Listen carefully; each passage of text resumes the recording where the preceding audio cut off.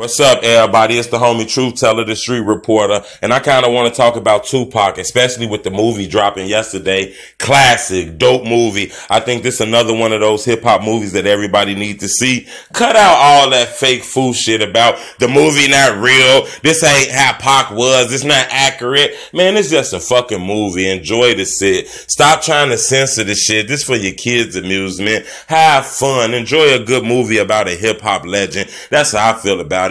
Ain't shit never gonna be 100% accurate because nobody is Tupac. Nobody was with this guy 24/7 his whole life until he lost his life. So I mean, we're gonna get a lot of inaccuracies about this movie because a lot of people is just going off of opinion or what they believe because they was around him for a long time. So that's one thing I wanted to cut out. But the second thing I wanted to touch on is, I think this movie is gonna, let the youth know who Tupac was because a lot of them don't know. This is a new generation. I'm mad as hell that the internet wasn't around when Tupac was alive, you ask me, because a lot of people believe in the legends, the rumors, everything you know about Tupac is shit that you didn't either heard or you seen them in an interview. Now that social media is out, you see that a lot of these people are regular people. Nobody had a chance to really see who the real Tupac was because unfortunately he didn't have a camera on him when he wasn't in mode, when he wasn't in routine, when he wasn't in character. So I just think that was one thing that blew me. A lot of people see him as this mean dude, when actually I think the guy was really a good dude.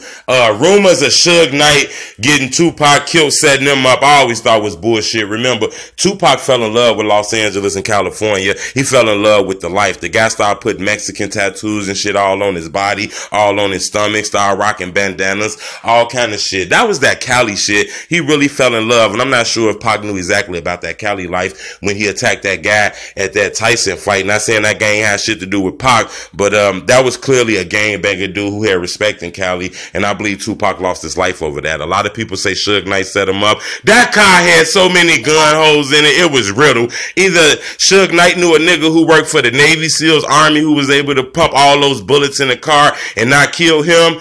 Trust me, Tupac was just gunned down because he was involved in shit that he shouldn't been involved in. But I want to know a comment from y'all. Let me know. Do y'all like that new Tupac movie? It's the homie Truth.